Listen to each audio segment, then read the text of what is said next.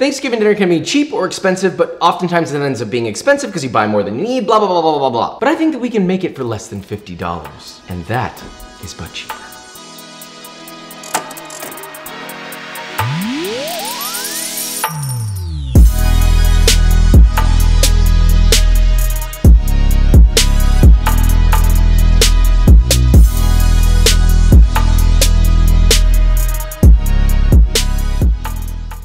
I feel like personally I spend a ton of money on Thanksgiving, but supposedly the average is $50 for a 10-person meal. That's not true. There's no way that that is true. Every time I have Thanksgiving for 10 or 15 or maybe even 20 people, it's gonna be well over $500 marker, potentially into the $1,000 marker, because we're buying tons of butter and nice ingredients and yada, yada, yada, yada, yada. The point is, it can be cheap or it can be expensive, but we're gonna look at the cheapest possible way to make the nicest Thanksgiving that we possibly can for this price. So with all that said, let's make this, shall we? Really quick, before we start the video, I just wanna remind everybody to go to the link in the description and watch Cody Co and I's collab. We ate pie, we had fun, it was great.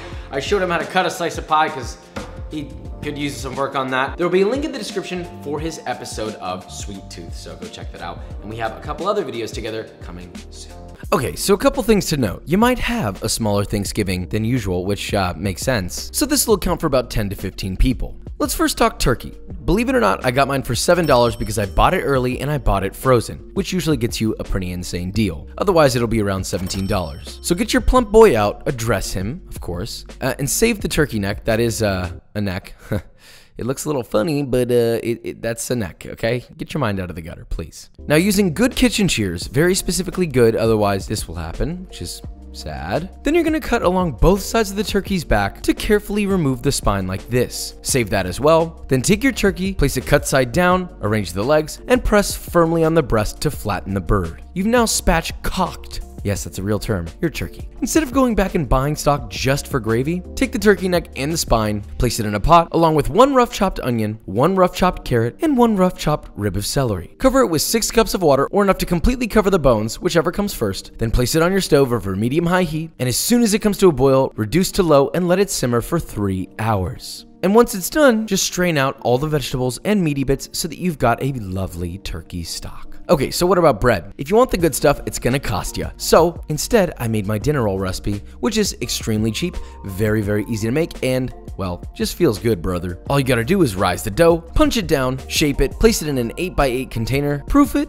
bake the brother, hit it with a fatty of melted butter, and finish it with flaky salt. I mean, it's a beautiful thing. Beautifully perfect, and they cost a grand total of bada bing, this right here. That's pretty good for a fine bakery style bun. Most cranberry sauces are usually as tasty as they are expensive. And by that, I mean they're cheap and they make Papa sad. So if you just use fresh cranberries, you'll have a much nicer time. In a medium-sized sauce pot, add 1 12-ounce package of fresh cranberries, 1 cup or 130 grams of granulated sugar, half a cup or 120 milliliters of filtered water, and finally, the zest and juice of 1 orange. You can also use lemon if you prefer. Place it on the stove over medium-high heat, stirring occasionally until it comes to a boil, then reduce the heat to low and let that brother simmer for about 15 minutes or until thickened and syrupy. Then just let it cool completely, and yes, that's it. You have a lovely, perfect cranberry sauce. Now we've got stuffing, or, well, dressing? I don't know. I find this argument to be very annoying. Oh, Josh, it's not stuffing unless it's stuffed in the orifice of a bird, blah, blah, blah. It achieves the same thing, really. Anyway, I'm off my soapbox. I'm sure people are gonna get mad at me about that. This is a perfect recipe where if you have leftover bread like I do, then you're in a good spot to save a ton of money. Either way, you'll need 2 large loaves of bread, ideally sourdough. It can also be a mix of 2 kinds like you see here. Then slice both of those loaves into 1-inch neat cubes. Give it a light drizzle of olive oil, place those all on a baking sheet, and place it in the oven. Set to 350 degrees Fahrenheit for 15 to 20 minutes or until toasted and dry.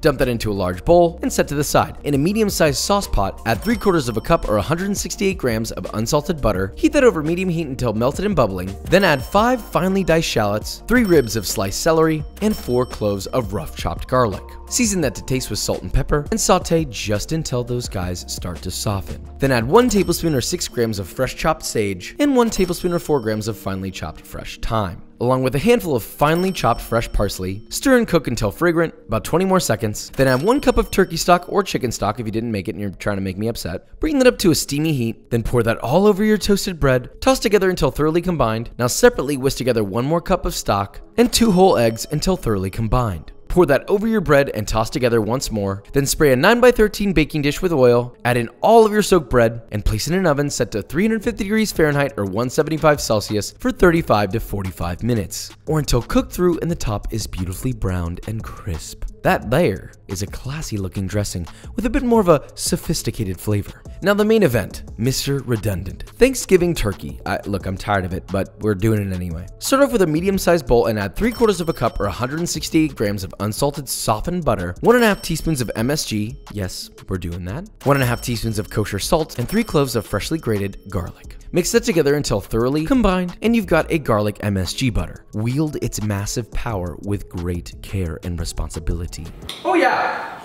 Now season your turkey generously with salt and pepper. Take half that butter and rub it all over your turkey. Really give your bird a nice little massage, a sort of papa style massage. I also like to put a little bit underneath the skin as well so it coats the meat while roasting. Normally I would place this on a wire rack set over a baking sheet to roast, but for some reason I tried to fit it in a roasting pan with vegetables, and well, long story short, if you do that, it's gonna take way too long for your bird to cook. So I'd recommend a baking sheet instead, so air can circulate around it. Anyway, pop your turkey in the oven, set to 450 Fahrenheit or 232 Celsius for 50 to 60 minutes, or until the skin is a gorgeous golden brown and the deepest part of the turkey clocks in at around 165 Fahrenheit. Let your bird rest for at least 20 minutes, then carve it up and slice the meat into nice even pieces. Now for vegetable sides, I actually prefer to toss this into the oven while the turkey's still roasting. But either way, get yourself 1 to 2 large butternut squash, peel them all the way down, cut their bottoms and tops off, then cut that big fella in half, remove all the seeds, also known as the part that made us gag when we were kids. I know you know.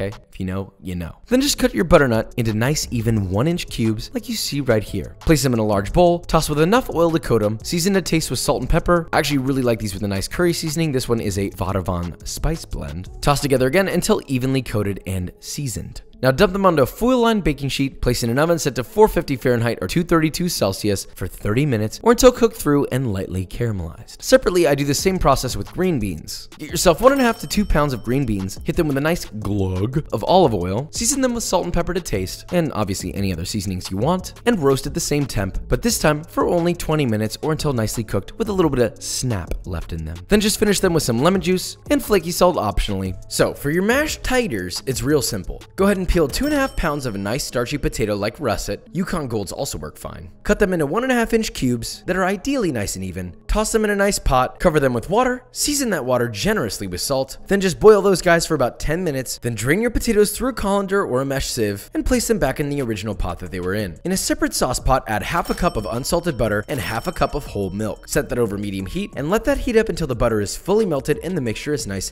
and hot. Using a handheld masher, crush and mash up your potatoes as fine as they'll go, then add your milky butter mixture, mash that in nicely, then mix in a 1/3 cup of sour cream. From there, just season your potatoes with salt and pepper. Make sure your potatoes are seasoned nicely. Optionally, you can add chives here too. Now, right before the turkey is served, you'll need to make your gravy. It's really so much easier than people realize. Please make your own. In a medium saucepan, heat 3.5 tablespoons of unsalted butter over medium heat. Then once it's completely melted, whisk in 3.5 tablespoons of all-purpose flour. Then just keep cooking and whisking for about 30 seconds, just to cook out some of that flour. Then slowly whisk in 2.5 cups of your turkey stock, which is free. It's free real estate, what can I say? Keep whisking and heating until it thickens, and you'll have a lovely gravy. Then just season it to taste with salt and pepper, and optionally you can add some chopped herbs, like fresh chopped thyme or whatever you're feeling. What's the herb vibe today, really? And that is gravy. Now look, I know what you're thinking, Josh, what about pie? Well, for one, pumpkin pie isn't just the most common choice, but it's also one of the cheapest options as well. I use my pumpkin pie recipe, which uses real pumpkin.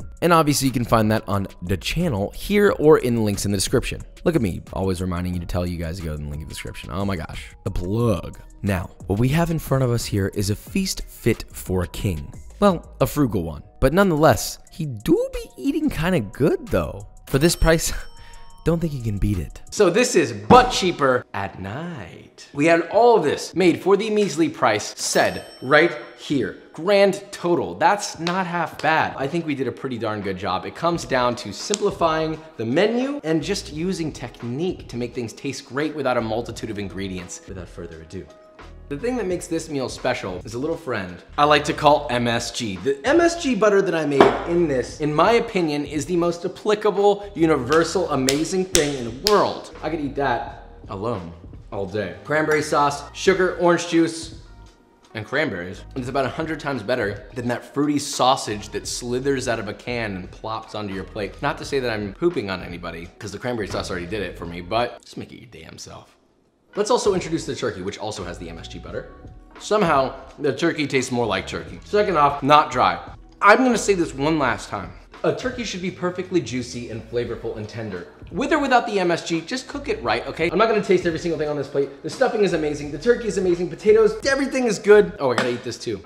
Obviously it's good, otherwise I wouldn't be talking about it. So you don't have to spend $1,000 or $500 or whatever on a Thanksgiving meal for 10 to 15 people. You can definitely do it for under $100. If that's not but cheaper, then I don't know what the hell is, brother. The sun's about to go down, so I think it's time to be, You wanna know what else is full of a misleading story about pilgrims? B-roll.